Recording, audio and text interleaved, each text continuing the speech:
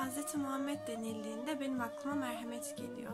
Hani rahmet peygamberi diyoruz ya, benim aklıma da kızı geldiğinde ayağa kalkan bir baba ve torunları üstünde olduğu için secdeyi uzatan bir dede geliyor. Herkes tarafından net bir şekilde anlaşılabilmesi geliyor. Dosdoğruluk geliyor.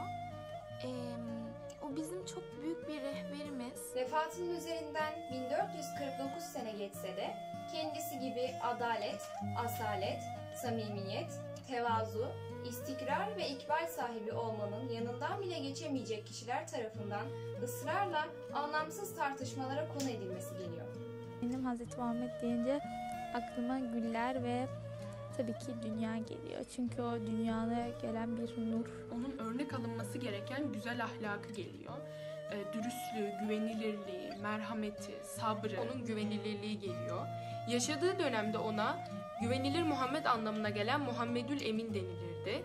Peygamberimiz şu güvensizlikle dolu dünyada tutunacağımız bitmeyen ümidimizdir. Adalet ve merhamet timsali, en güzel insan. Komşuluk hakkına son derece önem veriyor. Herkese değer verir ve nezaketi hiçbir şekilde ihmal etmez. Peygamberimiz küçüklere sevgi, büyüklere saygı konusunda büyük önem göstermiştir. Peygamberimiz tevazu sahibiydi. Asla böbürlenmezdi. İki şeyden birini yapmakta serbest bırakıldığında kolay olanı tercih ederdi.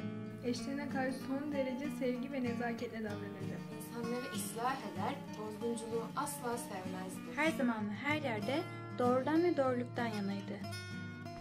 Peygamber Efendimiz sallallahu aleyhi ve sellem her konuda güvenilirdi.